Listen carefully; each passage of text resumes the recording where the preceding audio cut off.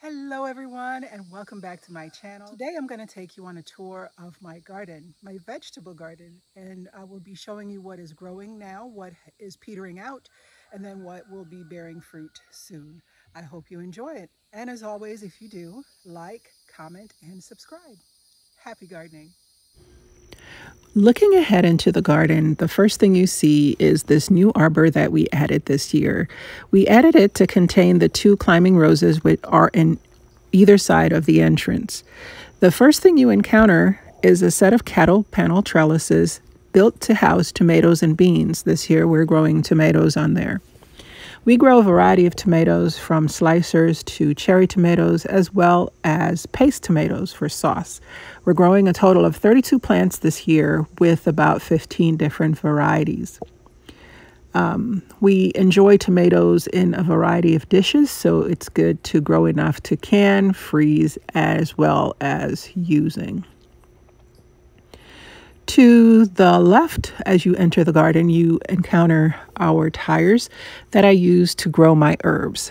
Now, I know that there are other options out there, but when I built this garden, I didn't have the finances to use something else, and we'll be upgrading at a later time. I grow a variety of herbs, including basil, Thai basil, sage, thyme, 3 different varieties. To the right, I have a bed with corn, rhubarb, as well as cabbage.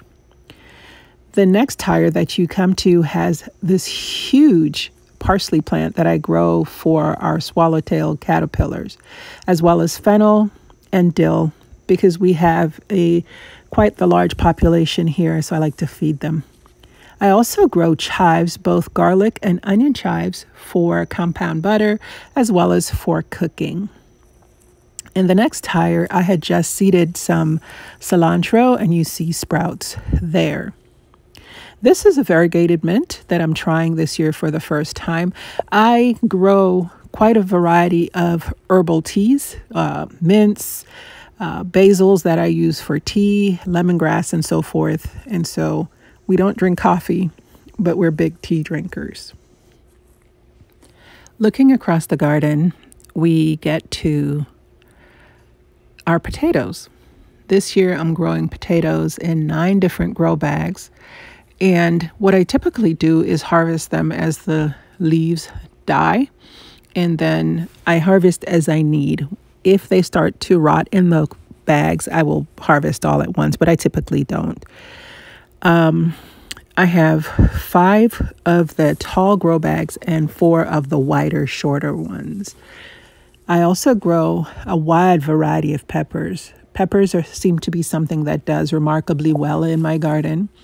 I also grow fruit trees, including this Glen mango tree, which is hardy in my zone, which is 7B. I have 5 different pomegranate trees, which I've been keeping in the vegetable garden to help them get established before planting them in our orchard. They are doing quite well, and so in the fall this year, the plan is to permanently put them in the orchard. In addition to pomegranates, I grow Meyer lemon, Eureka lemon, Persian lime. I have a starfruit tree, an avocado tree. It's a Joey avocado, and there's also an Ooh La La avocado. Peppers that I grow include scorpion pepper and ghost peppers to make jerk sauce. Being from Jamaica, we make jerk sauce each year. And then I have serrano peppers, Anaheim peppers, jalapenos, cayenne pepper, as well as banana peppers, bell peppers, snacking peppers, just to name a few. Here I'm showing you a cayenne pepper plant fully loaded with loads of cayenne pepper. My husband loves cayenne pepper on his food, so what I do is I grow it, I dehydrate it, and then make cayenne pepper powder that he uses on his food. Also make red pepper flakes. Looking ahead, you will see the sugarcane that I'm growing. In Zone 7B, where I live, sugarcane is a perennial, so each year after I harvest, I put the root in the greenhouse to overwinter. I also grow comfrey to use as green fertilizer in the garden. Make a tea and then use it to fertilize things in the garden. This year, I tried growing sweet potatoes and corn together, and I will say they did very well. It saved space, and as you can see, my corn is tasseling.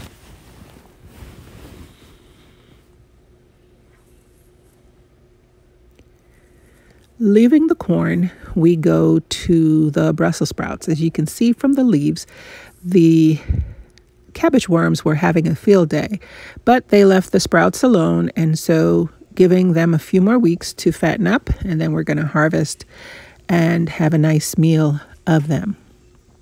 I'm always asked why I grow so many flowers in the garden, and my response is always, how do you expect the pollinators to show up and work and you don't provide them food?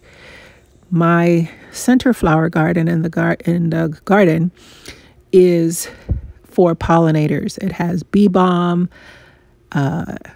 daisies, tons of zinnias usually, and you can see all those green sprouts on the ground. Those are all zinnias in the making. It also has echinacea, black-eyed Susan, Shasta daisies, catnip, sweet williams, and a host of other plants that bloom at different stages, different seasons. I also added a bird bath for our nice little friends. Here I'm showing you my onion harvest. I grew white onions, and this is the harvest that I had. I've not processed it yet, but I pulled it shortly before filming this video. Here I have watermelon plants. I have 4 watermelon plants planted on this little slope, and I'm going to allow the vines to run in this area out of the walkway in the garden.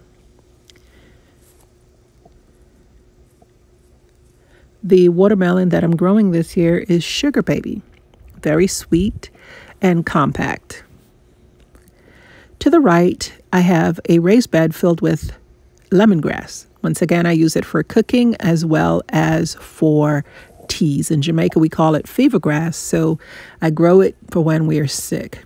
In this bed, I have Jamaican sorrel, or it's also called hibiscus. I'm also growing kabocha squash, which in Jamaica we call pumpkin.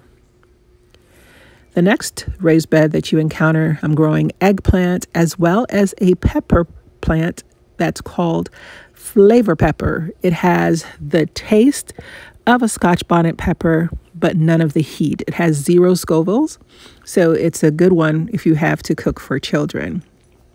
I'm also growing stevia, turmeric, and ginger. I also have ginger and turmeric elsewhere. This was just extra. I grow a couple of different hardy citruses, kumquats, Persian lime, Eureka lemon, as well as Meyer lemon. Meyer lemons are not hardy in my area, but they have done quite well in the greenhouse over the winter months.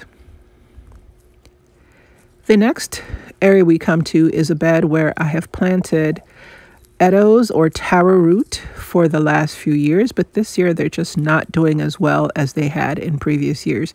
And you know what? You can't win everything every year, so I'm okay. Call it a wash this year and replant them again next year and see what they do. I may amend the soil some. Here I'm showing you my Malabar spinach. This Malabar spinach has a life of its own, and it's a very, very, very, very good plant to grow if you live in a hot climate. It is a type of spinach that loves the heat. It grows on a vine, and you harvest the leaves and eat those. That's Swiss chard as well as baby bok choy in this bed.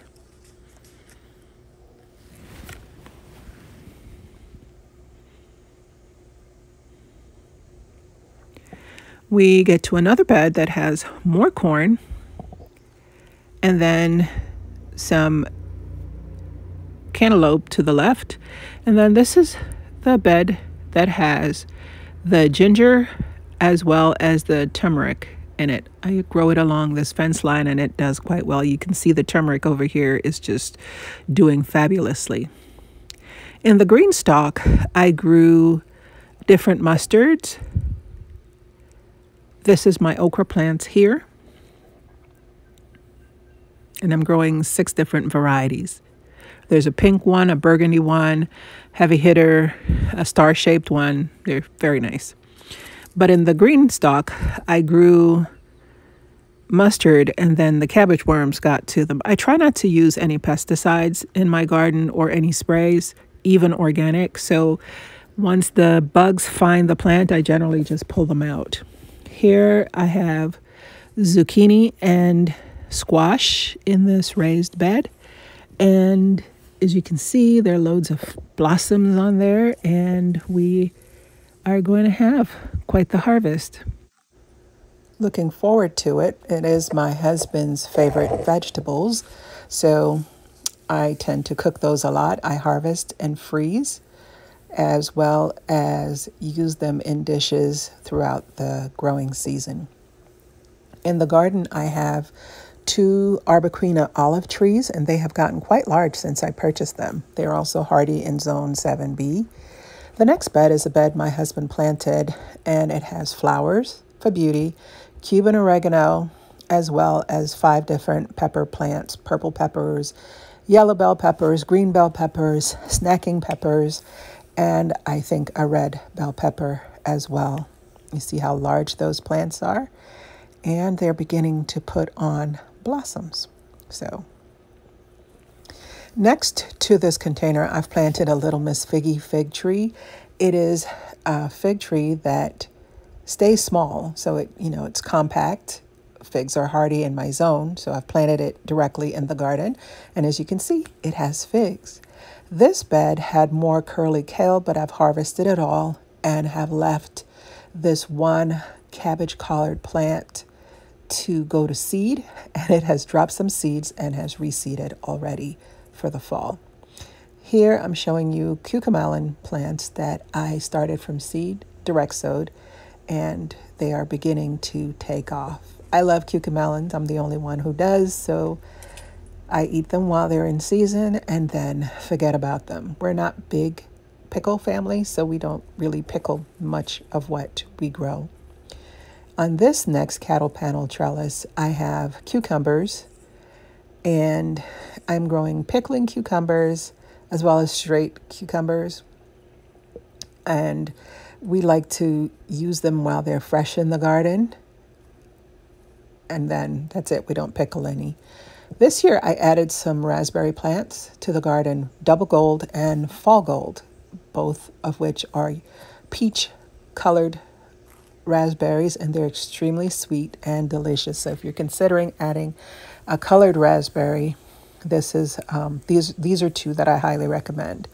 Our next bed is a combination of greens. I'd sown some Swiss chard and some lacinato kale, as well as more Cuban oregano. We also call Cuban oregano broadleaf thyme. In the garden, there are 4 bee hotels, and a couple of them are actively being used. Here's some lettuce that I grew from seed, and more Cuban oregano. That's a horseradish plant in that pot, which should be harvested this season, as well as more Swiss chard and kale.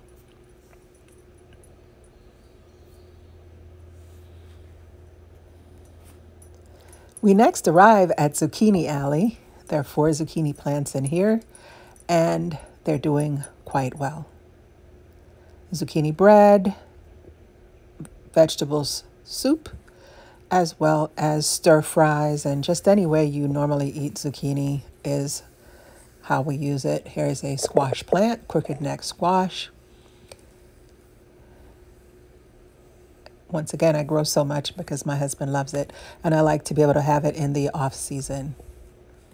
I have 3 tomato plants that are slicers on this one cattle panel. So when you look into the garden, you see these luscious tomatoes hanging there. Can't wait to eat them. Here's my Persian lime tree. This year we only have 1 lime. Last year it was fully laden. I harvested quite a bit. I have more sweet potatoes growing there.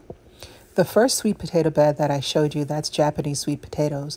This bed that I just showed you is American sweet potatoes. Here's my kumquat tree, laden with kumquats,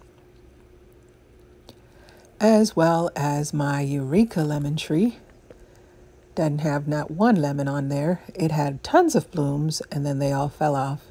And sometimes that happens. I try not to sweat the small stuff. I feel like after what we've been through, I don't make a big deal about much of anything anymore. Life is too short, and there are bigger things in life I feel to worry about than whether or not I get a lemon this year versus next year. Here are a couple of zucchinis in the making. Nice blossoms. Looking forward to the harvest. That's part of the gardening that I love, is the harvest, because it's, all your hard work is rewarded. Looking again into the tomato tunnel.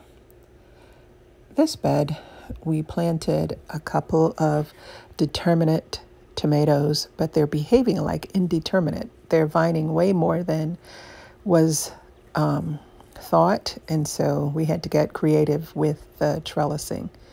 These are slicing tomatoes as well as some Roma tomatoes. My husband and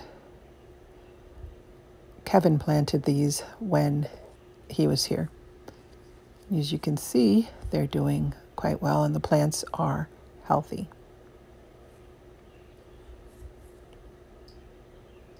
Loads more blossoms to come.